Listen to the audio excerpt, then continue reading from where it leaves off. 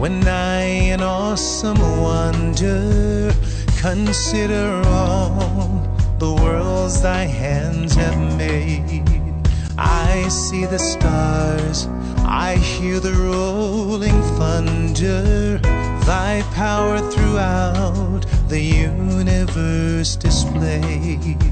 Then sings my soul, my Savior God, to thee, how great thou art, how great thou art. Then sings my soul, my Savior God, to thee, how great thou art, how great thou art.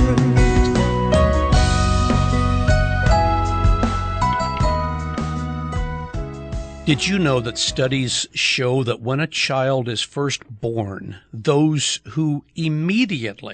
children who immediately have skin-to-skin contact with their mothers thrive much better than those who are whisked away and perhaps placed in a nursery for long periods of time? Skin-to-skin contact helps those babies cry less and sleep longer and adjust to breastfeeding much more quickly.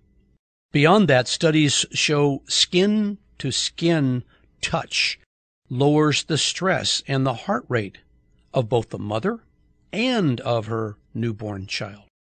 Other studies have been done involving babies whose mothers, for some reason, could not touch them or did not touch them very much or at all. These little babies, by contrast to the ones who did receive a great deal of touch, seem detached, disinterested, and sometimes even seemingly depressed. They didn't smile much, if at all. So some studies were then undertaken to provide those untouched babies with, in the absence of their human mother who could not or did not provide skin-to-skin touch, provide them some human skin-to-skin contact. In these studies, senior citizens were picked up from retirement and senior homes and driven to the hospitals where these little just-born babies were in a nursery. Older people from what's called a nursing home were coming to the nursery. Every day, an old person would take an older person, I should probably say, because I is one of them. Every day, an older person would take a baby and rock the baby back and forth in a rocking chair. And you know what happened? Well, you guessed it. The babies that seemed depressed and detached seemed to almost immediately respond. They even started to smile and coo. I'm sure you can guess the other positive consequences. Many of the seniors who were lonely themselves and feeling detached and unwanted and stuck away in some little room somewhere, unvisited for many, many months and even years by friends and relatives, they started to respond themselves because they could see that their touch was helping. Our message today is the power of touch. I'm Greg Albrecht, and this is CWR, Christianity Without the Religion. On behalf of thousands of friends and partners who live all around this world, welcome to our audio teaching ministry. And you may be one of those friends and partners who help make this ongoing ministry possible through your prayers and through your financial support. Thank you, with sincere thanksgiving and appreciation for your support.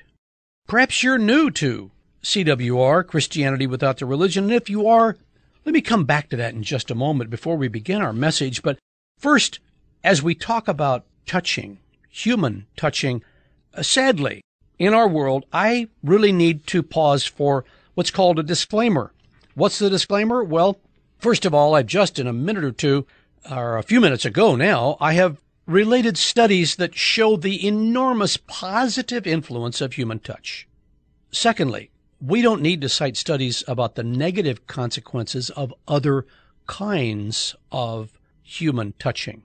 There is, sadly, such a thing as inappropriate touching, and it's a necessary part of the training that parents give to their young children once they start to grow and mature, telling them that some touching is inappropriate. So thirdly, let me state the obvious at the outset when we talk about the power of touch. The point of our message today is not to encourage all of us to go out and become touchy-feely people. Touching another human is a complicated and potentially dangerous action and litigious action. So we're not talking or urging everybody to go out and start touching anybody, from little old babies, not little old babies, but babies and little old men and women, or everybody in between. Our focus in our message, point number 4, is the divine touch of Jesus, which we've simply used some human analogies, some literal analogies up front in our message today to point toward the divine touch of Jesus, which is always 100% of the time not only appropriate, but it's soothing, it's comforting, and healing. But again, if you're new to CWR, I want to welcome you. If you're just poking your head in the door, metaphorically, for the first time, pull up a chair and, as they say down south, sit a spell. You're warmly welcomed by one and all. We're on a number of radio stations, and of course, we are known by people who are referred to us by their friends. And so there may be a number of reasons and a number of avenues that have brought you to CWR, and you're welcome here. The audio teaching ministry of Christianity Without the Religion, CWR, is part of the body of Christ, the church, the universal body of Christ. But we don't meet in a building. These messages are not sermons originally given in a building, and then you listen to them secondhand. These sermons are exclusively prepared and taped for electronic consumption on radio stations, on our website, on CDs, and any other place electronically that a person may download us. We are, by God's grace here at CWR, part of the church. We're not all of the church, but we are, by God's grace, part of it. We're not better or worse than people who choose to do church in a building. Our services are exclusively available electronically, and it's in the name of Jesus that we have the opportunity to serve you. We're talking about spiritual touch today, and specifically the touch of Jesus. And we want to also say up front today, as I did give a disclaimer about inappropriate physical touching, I want to also say up front that we realize that many of you have been inappropriately touched spiritually by Christless religious institutions. That can be a traumatizing and debilitating experience. I assure you today that the touch we're talking about today is the healing, the comforting, and the assuring touch of Jesus. Before we begin our message by reading from the 5th chapter of the Gospel of Mark, let's pray. Our Father in heaven, thank you for already touching us by your grace. Thank you for already touching us, moving us, motivating us, embracing us, beckoning to us, inviting us to you. And now we pause to consider more of what it means to be touched by Jesus, and we pray your inspiration. May you speak not because of me, but in spite of me. May you speak through me. But most of all, may the gospel of Jesus Christ be proclaimed. Thank you, we pray in Jesus' precious name. Amen. Mark chapter 5, verse 21 through 29 is our keynote passage, the Gospel of Mark chapter 5. We begin reading in verse 21. And before I begin reading, we're breaking into the middle of a thought when Jesus is ministering all around the land of Palestine, and he is traveling to and fro, sometimes by foot and sometimes by boat. And we pick up the story as he travels by boat in chapter 5 of Mark, verse 21. When Jesus had again crossed over by boat to the other side of the lake, a large crowd gathered around him while he was by the lake, and one of the synagogue leaders named Jairus came. And when he saw Jesus, he fell at his feet. He pleaded earnestly with him, "My little daughter is dying. Please come and put your hands on her so that she will be healed and live." So Jesus went with him.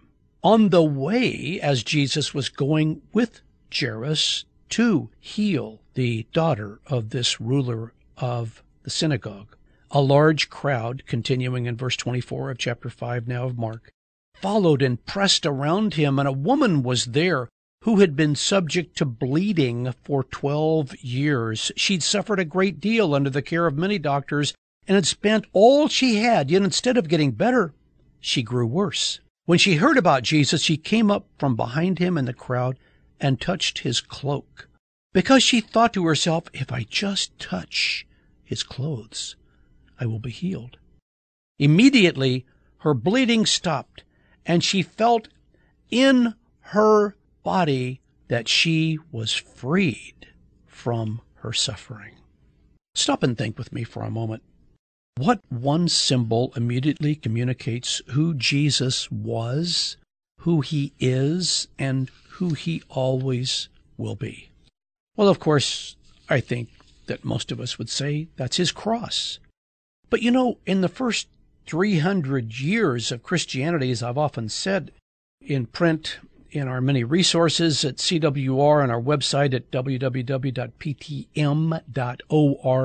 ptm.org, if you're new to our ministry, or if, as often said in these audio messages, these sermons, in the first 300 years or so of Christianity, when people wanted to convey the reality, power, and love of Jesus, they didn't think of a cross. They didn't use a cross in some symbol or symbolic way. The cross at that time was still regarded, by and large, as the instrument of torture and death used within the Roman Empire to intimidate, deter, and eliminate those that it determined to be incorrigibles. For Christians in the first 3 centuries, the cross didn't convey hope or love. It symbolized violence, oppression, domination. So in those first centuries, what did Christians do when they wanted to symbolically convey the hope of our Lord Jesus Christ? More often than not, they used images of the hands of Jesus and of the hands of Jesus touching people and healing them. On either the physical or the spiritual level, touching is a powerful symbol and reality. Here in our keynote passage in the 5th chapter of the Gospel of Mark, we're reading about 2 people who valued the touch of Jesus. First of all, we read of a man named Jairus. As one of the rulers of a synagogue, Jairus had some honor and prominence in the community, but for all of his dignity, Jairus was at the end of his rope. His daughter was dying. He was powerless to help his daughter, but he had apparently heard that Jesus could heal. So Jairus laid aside all of his religious stature and importance, and he threw himself at the feet of Jesus, who was not a recognized religious authority by the religion that Jairus was a part of, and he begged Jesus to come and lay hands on his little girl. The second person Mark mentions in our keynote passage in Mark chapter 5 is an unnamed woman. We read of the name of the ruler of the synagogue, Jairus, but this woman is not named. And the Bible says she had an issue of blood. She had been subject to bleeding for 12 years. Probably this was some sort of uterine, vaginal, bloody discharge. It persisted, as Mark says, for 12 years. And as he continues to say, she'd suffered a great deal. She'd consulted doctors. She spent a lot of money, but instead of getting better, the condition worsened. Like Jairus, this lady also seemed to have been of some means, some stature. She'd spent all that she had. Well, that means that she had money to spend. And most people in that culture at that time, if you read the life and teachings of Jesus, let alone histories of that particular time in the land of Palestine, where people were oppressed and dominated by the military presence of Rome, the vast majority of people would not have had any money to begin with. All this lady wanted to do, according to Mark chapter 5, was to touch Jesus. She wasn't looking for some elixir potion. She wasn't looking for him to give her some sort of incredible medical advice. She just wanted to touch him. She'd heard about Jesus and felt that even if Jesus himself didn't have time to overtly reach out and touch her, then if she could just touch him, make contact with him, and just touch his clothes, and of course his clothing was touching his skin, and that would be enough. The woman was living in a society where women were not given the same respect as men. They weren't valued like men were. And again, we're not even told her name, are we? But this woman, that's all she was, a woman, an unnamed woman, not even regarded as important enough to be named. Not only was she a woman, she was a sick woman, and she couldn't contribute to her home, her family, to her society. For 12 years, she'd been experiencing a constant, unremitting flow of blood. Few things, apart from being a leper, were as damaging in her religious culture as being a woman who never stopped bleeding. According to the teachings of her religion, Judaism, the Mosaic Law, her bleeding meant she was constantly contaminated, not just physically, but spiritually. Because of her contamination, no one could lay down on the same bedclothing she had lain on, or they couldn't even sit on any chair that she sat on. She was not even allowed to attend synagogue. She was regarded as someone with a constant flow of blood as unclean and defiled.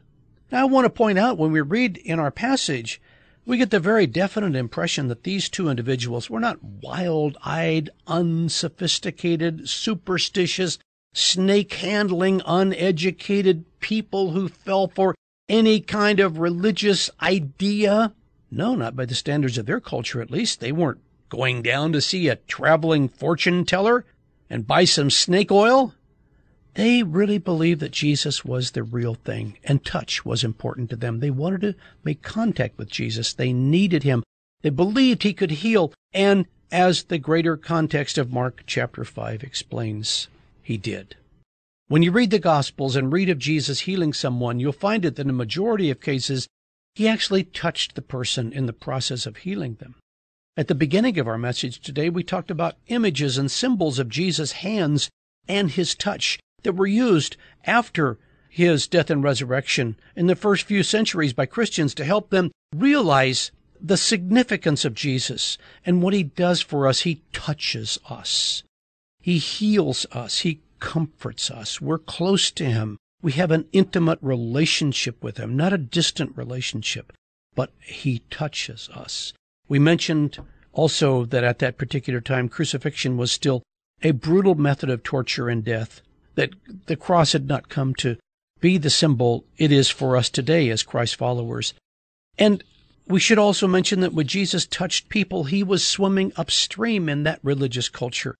In his day, religious authorities did not touch people for a variety of reasons. If you read the Old Covenant carefully, you'll see that the priests who actually touched someone who was considered, to use the Old Covenant terminology, unclean, they were considered to be contaminated themselves. They, the priests, had to undergo ceremonial washing, and a period of time needed to lapse before they could serve as a priest again.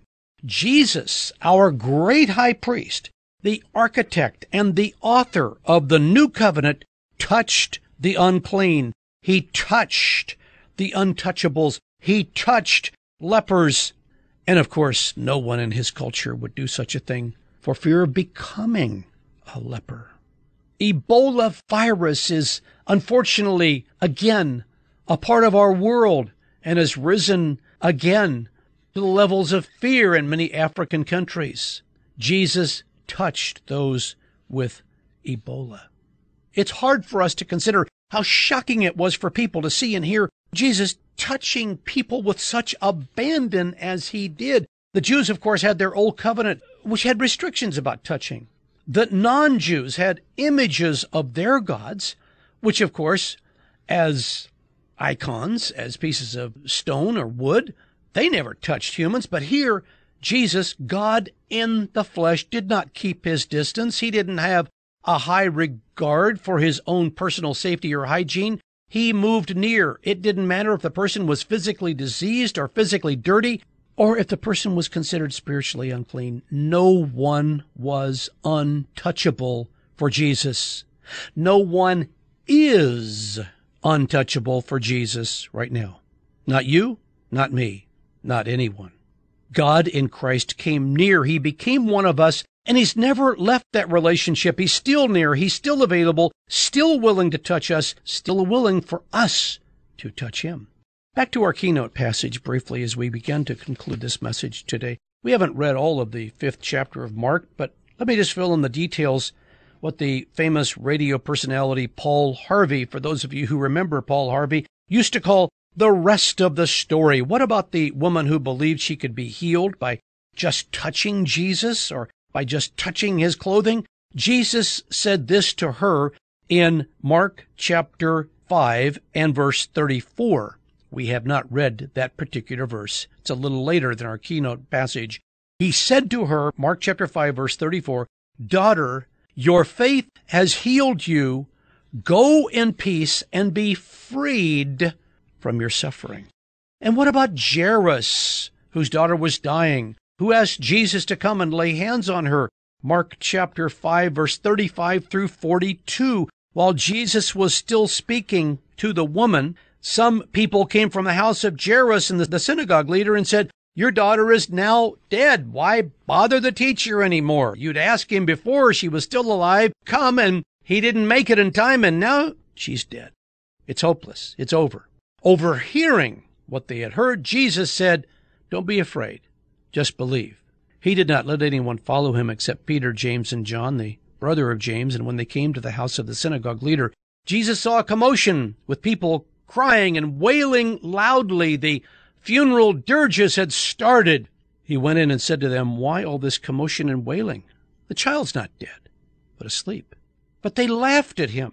He put them all out because he wasn't into circus ceremonies and throwing away crutches and getting people all excited in some big arena atmosphere. He took the child's father and mother and the disciples who were with him. He went into where the child was. He took her by the hand and said, "Talitha quam," which means, "Little girl, I say to you, get up." Immediately the girl stood up and began to walk. She was about 12 years old. At this, they were completely astonished.